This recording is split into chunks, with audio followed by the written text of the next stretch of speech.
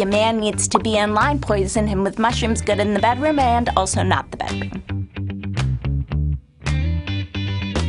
Hello, there are spoilers in this.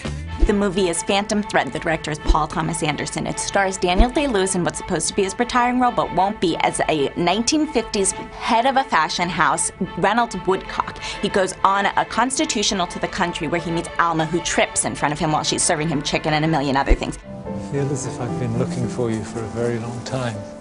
You found me.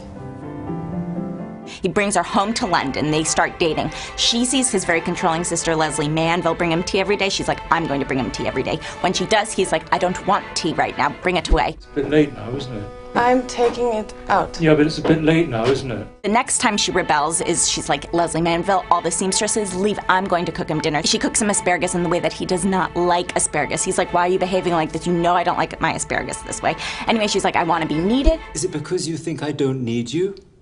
Yes. I don't. Well, that's very predictable of you. And so in order to be needed, she poisons him with mushrooms. He vomits and vomits and vomits. He's like, I'm gonna die, Alma, I need you. Basically, she's like, yes, I've hit upon something important here. So every time he's not like wanting her, she poisons him with mushrooms and then it becomes a kink. And it's very sexy.